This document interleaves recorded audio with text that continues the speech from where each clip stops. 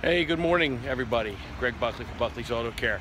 And today we've got a lesson on renting a vehicle. All right?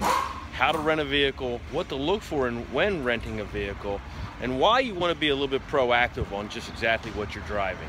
Okay, so recently you understand that took my family to Boston, and we had a great time, to not take away from the experience of enjoying a great city up north. And fortunately, we arrived home safely, but nonetheless, some of the things that went on even kind of surprised me and actually got me. But let's learn a lesson here. No matter who you're renting from or the reasons why you rent, you want to inspect the car and do a walk around for yourself.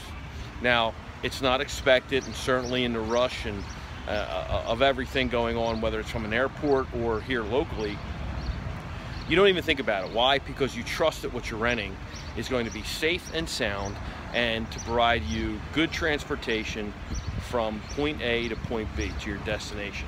But let's take a reason why we want to take a moment and just go over some of the things that, well, surprised even me. So we're going to go up here and we're going to take a look at the tires. All right, now this is the first indication that I got while we were driving. As soon as we hit highway speeds at about 65 or 70 miles an hour, the vehicle started shaking violently, and it would not recover well after a bump. Okay, so stabilization issues. We could feel in the wheel. In fact, all the passengers could feel it in the whole cab, which is kind of unusual, but it let you know how violent this vibration is. And of course, here's one of the reasons why. I want to come down to you and I want you to see these tires. This is what, I hope I'm getting it, yeah I am. This is what we were allowed to take off the lot, all right? You can see up in here, hopefully you can, that these spots are the last bit of protection you have before you hit steel cords. Now it's actually kind of softer here, but that's the shoulder. And this tire is actually broken. It's hard to see, but you can see where the breakage is occurring. Actually, the shift is occurring, the shift in the belts, excuse me. So it caused a little bit of irritation, to say the least. All right, and then coming up here, we're hitting the brakes, and again, I hit the brake, and I started to hear a violent grind. First a small squeal, then a violent grind. Now, you can't see it from here, but on the back side, there's nothing left of this rotor.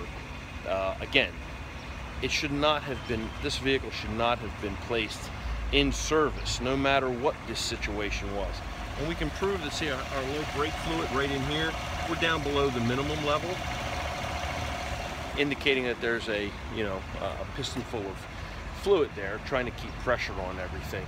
And to finalize everything, one of the best indicators is we're showing about 37,000 miles on this vehicle. We put approximately 600 or so on here, maybe 700.